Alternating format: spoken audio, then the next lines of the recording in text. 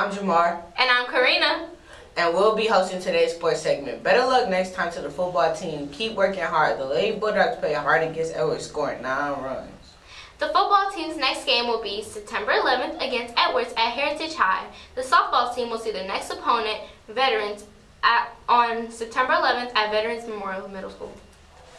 Wrestling season is coming. For those interested, see Coach Williams to pick up a wrestling packet today.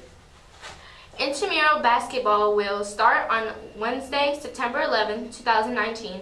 Students need to have a permission slip and a physical on file to participate. This is for boys and girls. Please see Coach Holmes for more information.